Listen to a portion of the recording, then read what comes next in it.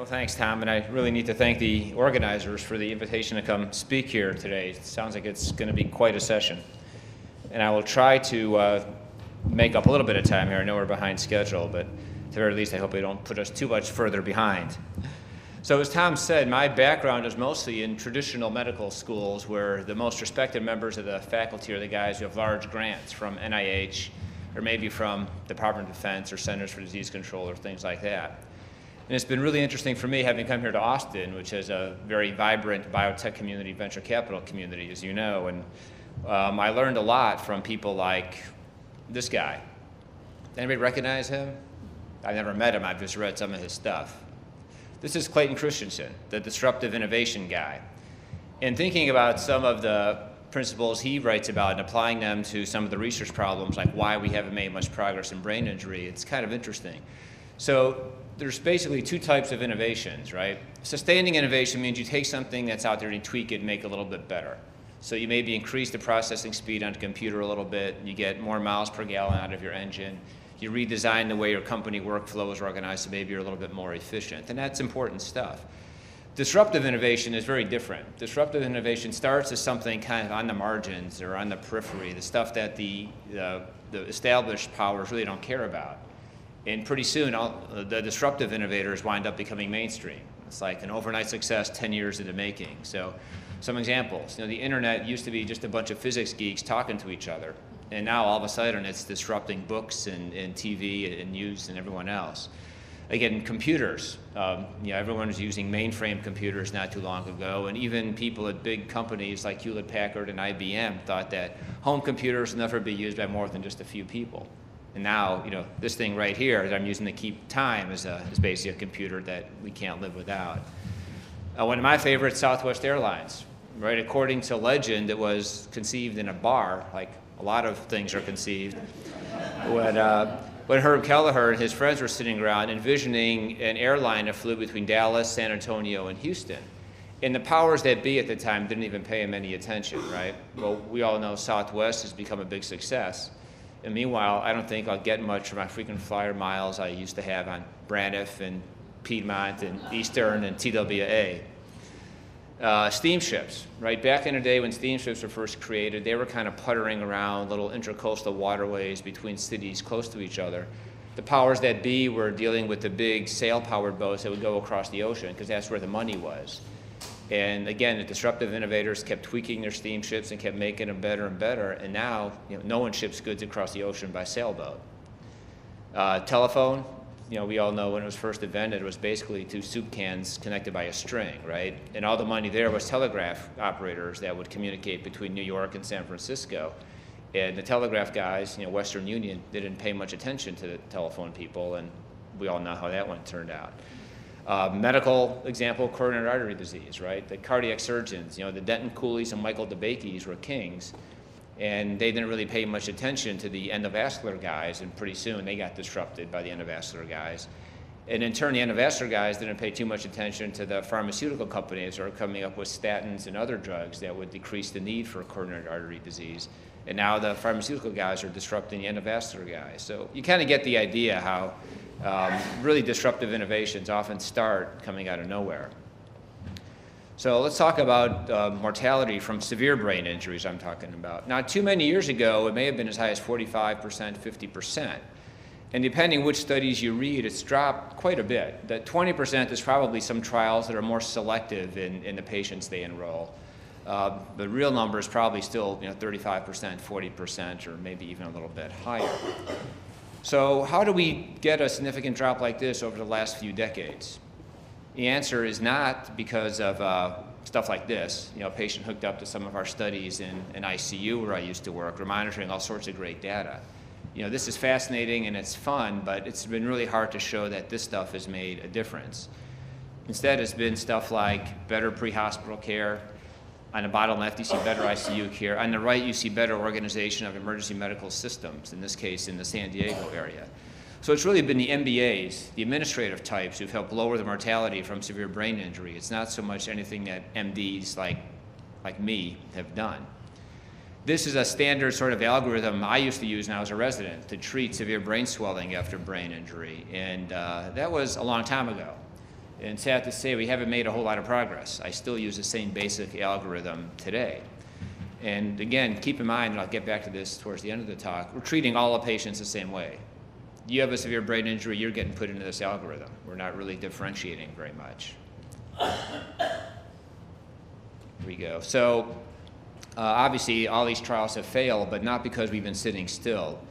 Going back the last 3 decades or so, there have been at least 33 trials, and there are several ongoing right now, but none of these have really made an impact in terms of reducing mortality or improving outcome from severe brain injury. Now, a lot of these were funded by industry, but a lot were funded by you all, through the federal government, through NIH. So this is your federal tax dollars. And at the time, everybody was very excited about this. It seemed like a good trial, and we had smart people doing this, doing the best they could. Yet there hasn't been a whole lot to show for all this cumulatively. So again, are we just going to repeat the past over and over again? You know, it's interesting. No one can really prove that this quote really came from Einstein, although urban legend attributes it to him, and you can't get away from that. So how can we avoid that trap, and what can we do differently? What have we learned from all this? Well, I try to go through 7 sort of lessons, and trust me, I had a lot more last night, but I realized I only have half an hour for this talk, so I was deleting slides right and left. So if you were the CEO or the head of research for a large drug company, and basically your career depended upon you not doing anything stupid, not wasting millions or hundreds of millions of dollars for your company, you probably want to do your homework, right?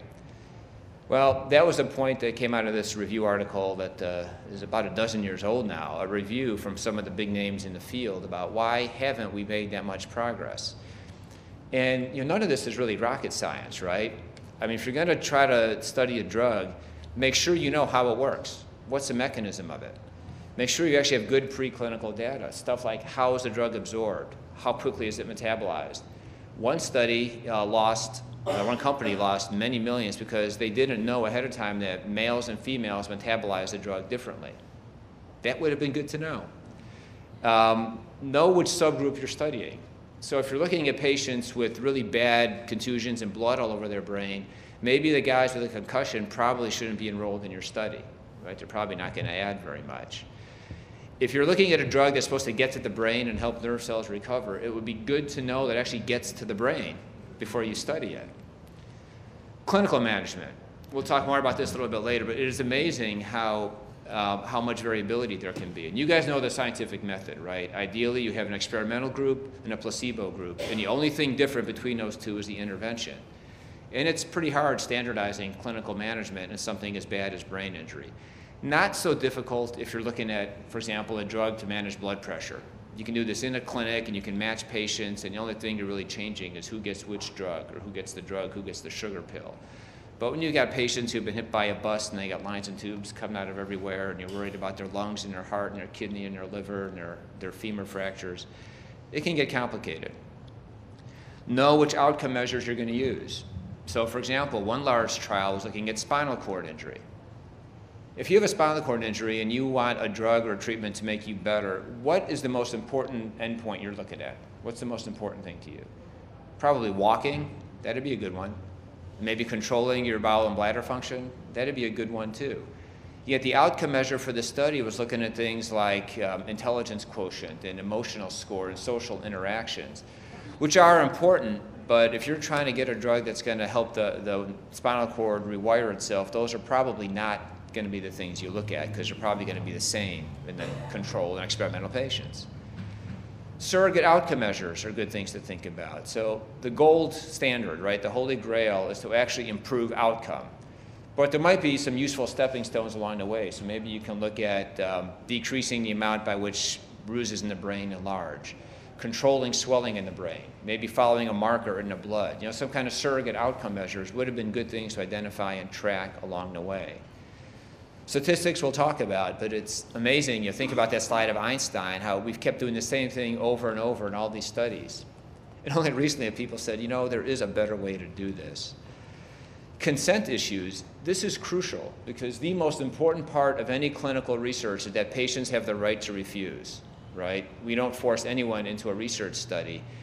Yet what do you do if you have an extremely time-sensitive condition like stroke, like brain injury, like a heart attack, like someone who's been badly injured in the trauma, it's 2 o'clock on Sunday morning, you need to do something right now. And you don't have the luxury maybe of waiting to find family who may be many states away. You may not even have family identification. So you need to balance some of those issues. And finally, study management. I mean, if you are the principal investigator for a large clinical trial, like we're participating in one that's being run out of Emory University in Atlanta to look at progesterone and brain injury, the PI for that works about 60 to 80 hours a week on that trial. And he's already a doctor with a full-time job. So it's worse than starting your own business. You know, every time a patient gets enrolled anywhere around the country, he's involved, he's troubleshooting. So it really becomes a labor of love. And the idea about having someone that dedicated and a team of coordinators and personnel underneath them is not something to be taken lightly. Now, I constructed this slide like this on purpose. You know, lots of small print. There are a lot of issues there. We could have listed more. But I think you get the idea that clinical trials are hard to do. So that may explain at least part of the failure of all the TBI trials. Lesson 2, so when you're reviewing a grant, a standard part of this is the guy submitting the grant always need to prove that, yeah, we can meet these enrollment goals. You know, and they estimate based on their performance in other studies or based on the number of patients they see that we'll enroll X number of patients per month at each site, and you look at all the sites, and it always sounds great. It almost always fails. You know, so many of these trials, at least in brain injury, are way behind on their enrollment and recruitment rates. And there have been some interesting innovations at NIH designed to do that. One is this thing called the NET, Neurological Emergencies Treatment Trials Network. The idea is that there's a standing network ready of high-volume emergency care sites for neurological conditions. So you can come up with any trial you want, whether you're looking at stroke or brain injury or spinal cord injury or epilepsy or what have you. And there's this network that can help you enroll patients. We are in the midst of applying to try to become one of the hubs. So what you see here are 17 hubs around the country, and each hub will have spokes radiating out from it. And by the way, I should have mentioned that what I'm trying to do here is also focus a lot of attention on how Austin is in the middle of a lot of these things, what we're doing right here locally to try to get involved in some of this and driving some of this, sort of playing off Senator Watson's theme earlier. That's why the burnt orange background on the slides is not an accident. It's just interesting quickly to tell you how East Coast centric some of these folks can be, because when we applied, one comment was, you know, Austin and Houston are close to each other. Why do you need 2 hubs in Texas?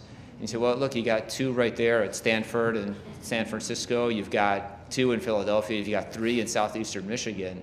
You know, they don't realize that there's a lot of space between Austin and Houston, but they've been educated. Lesson 3, smaller trials. So the way this usually works, or traditionally, you start with something called a phase 1 trial, where you're just trying to get basic information about a drug. You know, what's the maximum dose you can tolerate before you start getting side effects at limited dose? Is it safe? How is it metabolized and absorbed? Things like that. And once you've got that down, you tend to go to slightly larger trials to look at some sort of signal of efficacy. Like, does this really, you know, lower swelling in the brain or improve blood flow in the brain, or whatever you're looking at. And then once it looks like things are still good, then you jump to the major leagues, right? Then you start spending $10, $20, $30 million on a huge trial. And that's why there's this graduated process, because you all are paying for these trials with your tax dollars. And I think you want the people who review these grants to be a little bit prudent in doing this. Well, there's been this tendency, though, to try to swing for the fences and try to play long ball, and maybe we should focus more on just playing small ball and go for singles and maybe doubles. And that's what they're doing at NIH, to try to broaden that portfolio and be a little more selective about the larger trials. So this phase 1, phase 2, phase 3 categorization is a little bit artificial, but you get the idea that there should be this gradual process going from an idea all the way to a huge trial. All right, intercenter variability. And this gets to the issue about how doctors can be so hard to manage. We think we're right, and we hate to admit that there may be a better way to do this. Oh, can you go back one slide, Carrie? Can I do that? I heard this great talk not too many years ago from this thing called the Hydrocephalus Clinical Research Network. You know, that's a condition, especially in children, and pediatric neurosurgeons see a lot of this, where there's too much spinal fluid building up in the brain. And they basically started with a wealthy family who had a child with this, who ponied up some money to try to create this research network. And they enlisted 5 of the largest pediatric hospitals in North America to participate. And they have different parts of this group, but one thing they're looking at is trying to decrease infections from a shunt operation and try to fix this. And what they did is they basically decided, okay, let's start from the beginning, and come up with a standardized protocol. So every patient's going to take some sort of Physa-Hex shampoo shower the night before. There's a standardized way we're going to prep the skin. Standardized way we're going to drape things out. Now, they didn't really mention too much about the surgical technique itself, but then afterwards, are we going to staple or suture the skin? What kind of dressing do we put on? Do we give antibiotics after the surgery? How long do we leave the dressing on? All this stuff was specified. You gather data on a couple of hundred patients, you look at your baseline rate, then you tweak something. You say, okay, we're going to try something a little bit different and see if the infection rate goes up or down. Do that for a few hundred more patients and see. Now, this is common sense. This is the way Toyota makes its cars. This is the way any good company does stuff. Why can't neurosurgeons do that? And they say the hardest part of this whole thing was getting all these pediatric neurosurgeons in a room and agreeing to be part of the trial.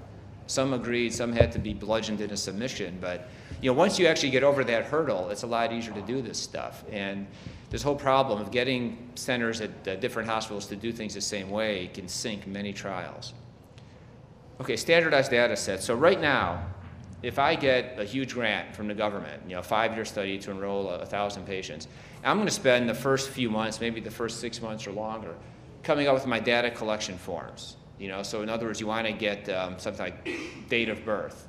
Well, do you do a month, day, year, day, month? Do you do a 2-digit or 4-digit year? What software program do you use? All these details. And then if my buddy at another institution gets the same grant, he goes through the same thing.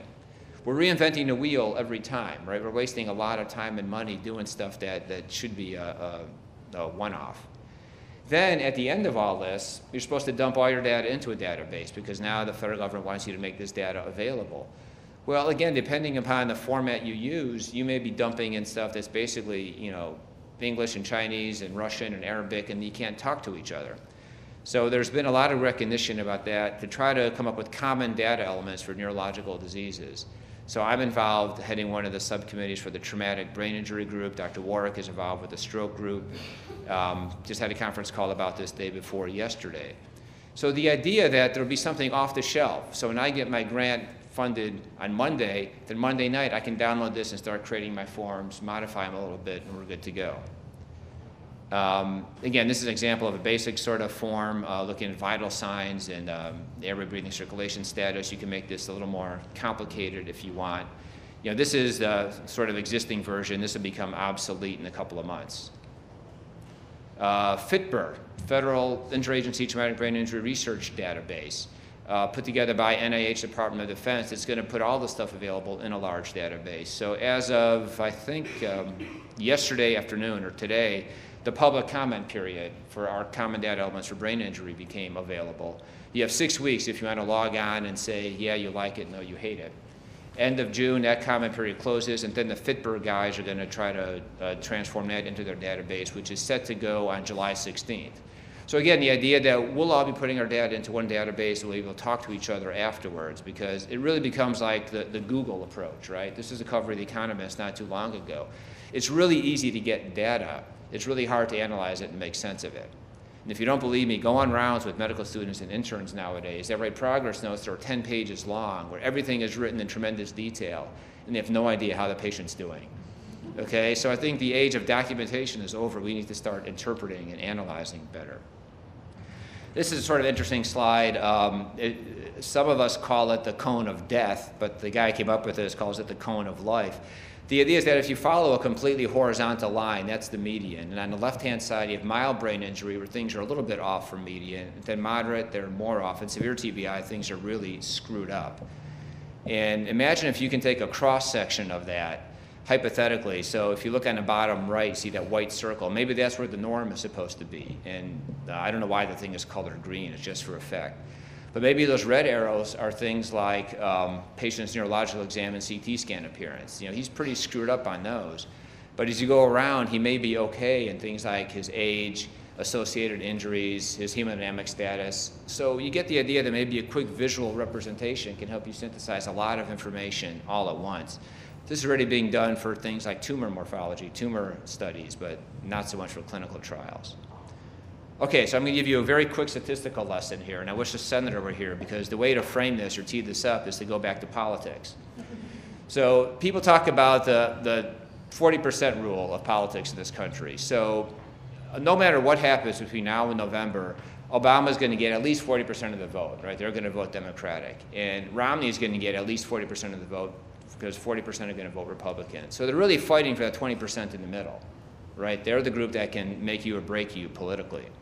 So how does that apply to what I'm talking about? On the left is something called the Glasgow Coma Scale, which is a classic way about how we score the severity of brain injury. So a lower score is pretty bad. And in general, 3 to 8 on the bottom there are your severe brain injuries. 3 being someone who's close to death, 8, relatively speaking, not as badly off. And then as you go higher, you get to moderates and severes.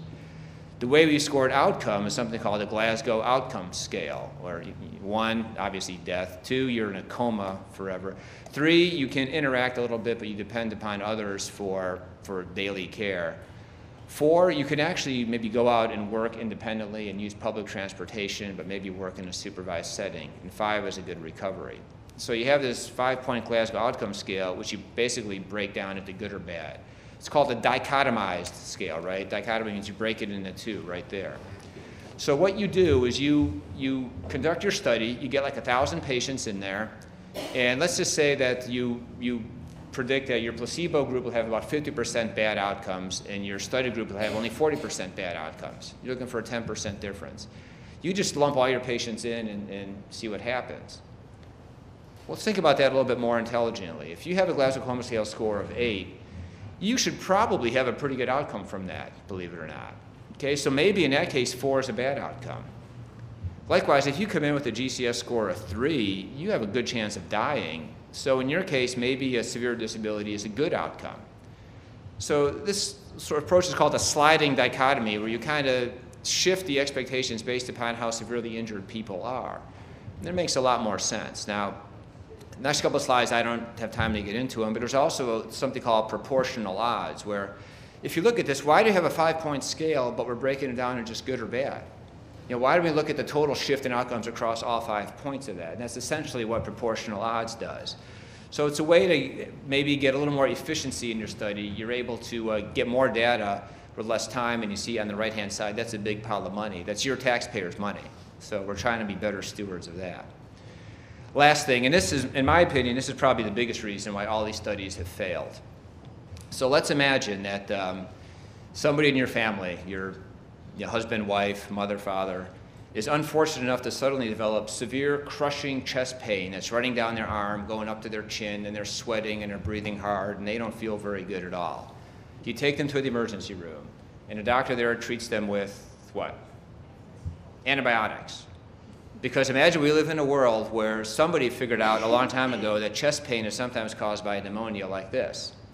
Now, in this imaginary world, they haven't figured out that sometimes chest pain is caused by a collapsed lung, by a heart attack, by pneumonia, by an upset stomach, by a broken rib. It's just that a few patients got better to give them antibiotics, so that's what we do with all of them. And that's really what we're doing with brain injury, right? So these are 6 patients who all have the same Glasgow Coma Scale score. They're all comatose. So by current standards, they all be enrolled in the same study. These are 6 very different diseases. Okay, the top left is an epidural hematoma. You get that guy to the OR quickly enough, he'll go home in a couple of days and be fine.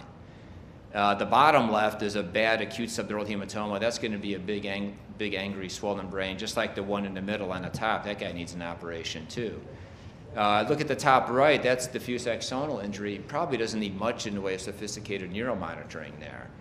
And the bottom right's an angry, swollen brain that it doesn't need surgery, but that guy's going to be pretty sick. So wouldn't it make sense to treat each of these differently?